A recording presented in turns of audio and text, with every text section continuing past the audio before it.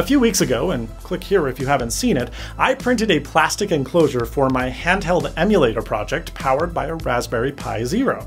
When all is said and done, the finished project should be capable of emulating NES, SNES, Game Boy Color, Game Boy Advance, and other retro game consoles. I did mention that I'm following a specific guide I found online, Game Boy Knoll. This is not a sponsored build or anything, but I chose this build guide because the console was thin in size, it had a cool black PCB, which makes soldering very easy by the way, and it has excellent documentation. All in all, this project is pretty great. Speaking of great, this video is sponsored by ExpressVPN, the fastest and safest way to keep your data protected when you're browsing and streaming video online. Check out ExpressVPN today by using the link in the video description. Okay, so all the parts have arrived and I'm ready to put them together. Now, when you order your Game Boy Knoll kit, you'll get pretty much everything you need, except for you'll need to get some soldering gear, Captain tape, which protects against heat and electrical shorts, the Raspberry Pi Zero W computer itself, and a corresponding micro SD card, which will store the ROMs and the OS itself. And then, you'll need a lithium-ion battery. When all is said and done, the project costs about $70 US, and I've linked everything that you'll need for the build in the video description below, so check that out.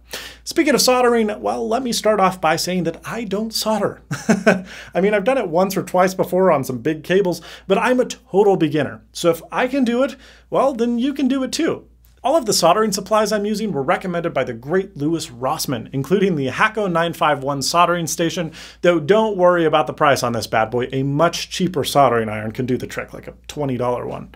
You'll need some very thin diameter. I chose 0.015 inches leaded solder. I chose the brand Kester. And you'll need some magical Amtech flux. This stuff is incredible and it makes the project significantly easier, and you'll see why in a bit. Just trust me, buy the flux. And if you have like rosin flux, throw that away. You want this flux because it is the bomb. Whew. Okay, now we got all our gear and it's time to get to work. Now we're going to need to mask off the back of the Raspberry Pi with some Captain tape. This will prevent any shorts in the future. Make sure, however, that you don't cover the top pinholes up because that's where we're going to be soldering. When you're done taping, it should pretty much look like this. Okay, that was the easy part. Now it's time to heat up your soldering iron to the solder melting temperature, which is about 350 degrees Celsius, about 662 Fahrenheit. Now, if you have a cheaper soldering iron that isn't adjustable, that's fine. Just make sure that it's rated to get hot enough to actually melt the solder. I'd recommend taping your Raspberry Pi down to the back of the board, just to make sure that it doesn't wiggle around while you're attempting to solder stuff in place. Then start soldering the Pi to the board pads. You basically just stick the solder down inside each of the little holes, and then you let the iron fill the cavity up with melted solder.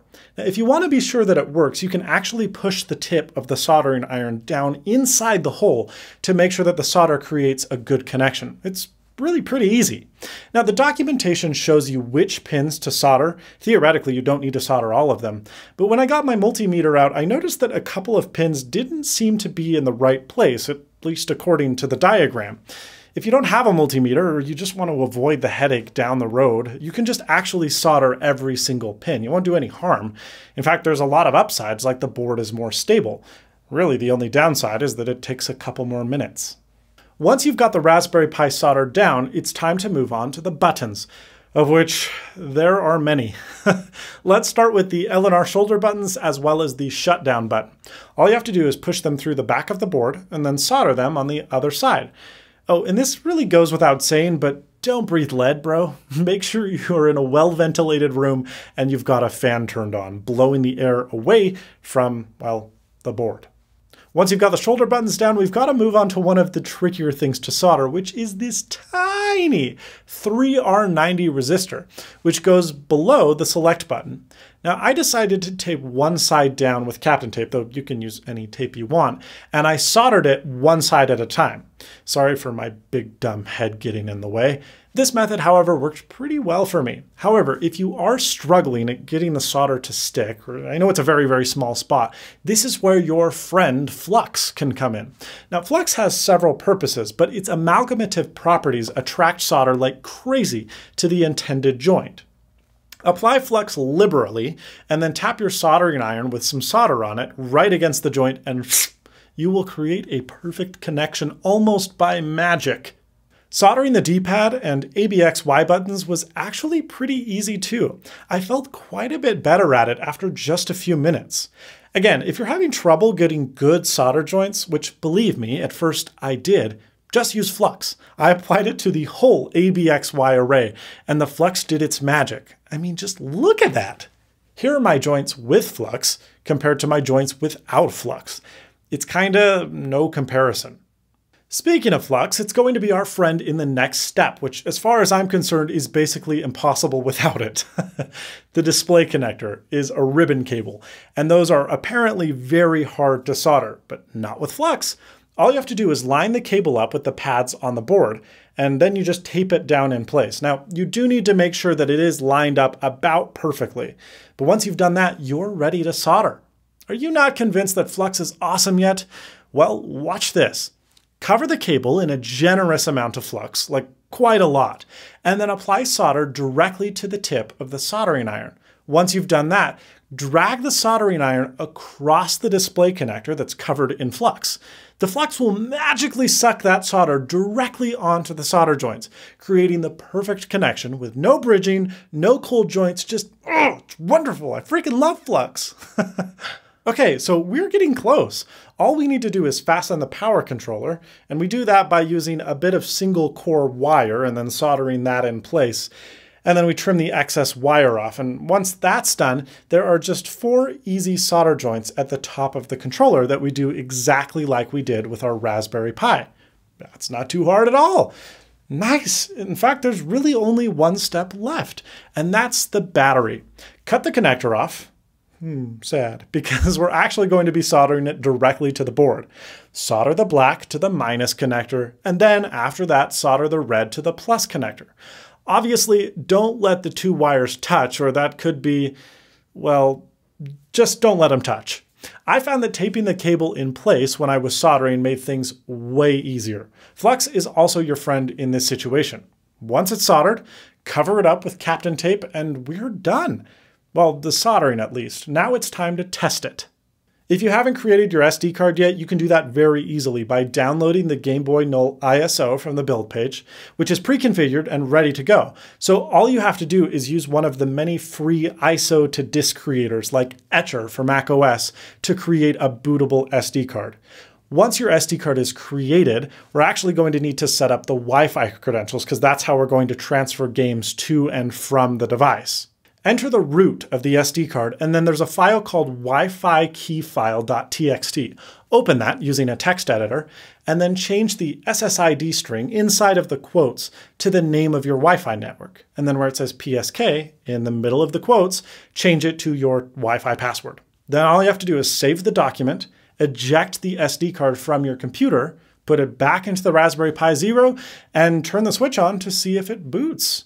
If it didn't boot up or some of the buttons don't work, that's okay. The great thing about soldering is that it's not permanent. So just undo the soldering that you did on the buttons and try again. In my opinion, the best way to remove solder, at least what I've tried, is using solder wick, which is very cheap. Just put a little flux on the end of your wick, put the wick on top of the solder joint, and then place the soldering iron on top of the wick. And you'll notice that the wick magically sucks up all of the solder, making it very easy to remove your buttons, reposition them, and then try again. But luckily, mine ended up working awesomely on the first try, and when I turned on the power switch, well, it turned on instantly. Well, Raspberry Pis don't boot on instantly, but you get the idea. It worked. I didn't screw it up. We're almost done. All we have to do is throw all of this stuff into the 3D printed enclosure. By the way, I decided to scrap the idea of colored buttons from the last video, and I just printed them all in black. I think it looks more premium and less, well, DIY-y. All you gotta do is put the buttons inside the bottom half of the case. Then you have to push the battery into place, and then you kind of just drop the board in, and sometimes the buttons slide around and it takes a second, but you'll get it. As for the front, I think it's easiest to put all of the buttons in the enclosure first, and then you can drop the lower half into the front.